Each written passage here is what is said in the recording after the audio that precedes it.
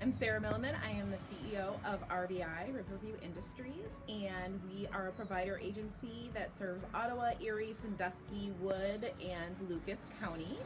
We do adult day services, vocational habilitation, homemaker personal care, group employment, among many other things.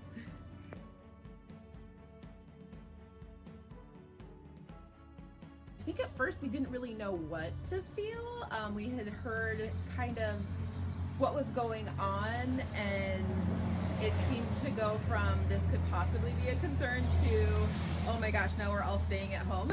So we all felt very overwhelmed, and just our biggest goal was trying to make things work for the people that we were supporting and then also for our employees.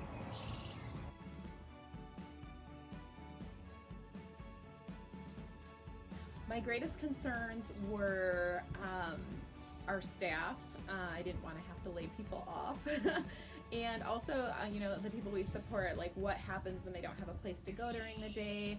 We support a lot of people. Some have great needs and some are just have drop-ins with homemaker personal care staff. So a lot of the attention that they were getting on a daily basis was coming in and socializing, getting a paycheck, and then getting out in the community. So I was very concerned about the lack of community in people's lives and just the lack of stability and routine.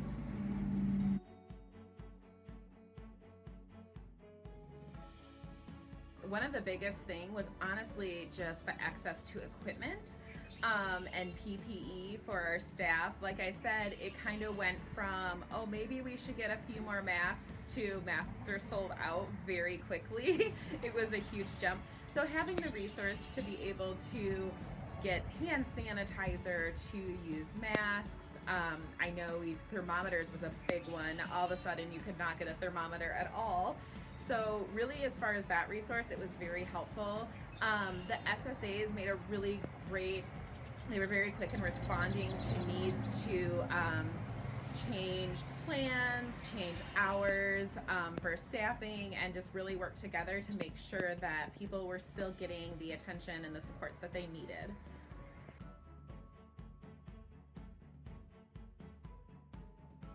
Some of the great examples of the teamwork between the board and us were the bags for our direct support professionals. It was just nice for the board to recognize them and to give them something a little extra.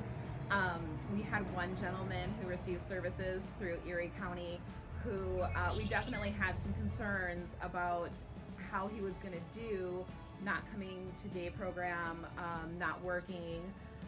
And for us, it was this concern because he had come so far and he made such strides. So we were worried about that isolation aspect. And so the board really worked with us, and we were actually able to continue to support him in different ways at a few different jobs that were still open.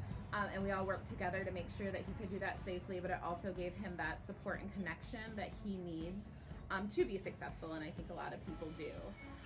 Another great example would be we have a person who was looking to come home and didn't have a provider, so she had been staying at kind of a respite house for a while, and even though all this was going on, we were still able to work together to look at moving locations to where we had some more staffing available, and we're really excited because she'll be moving home this week and be able to come and rejoin us again for day services, and also we'll be able to support her and her living situation.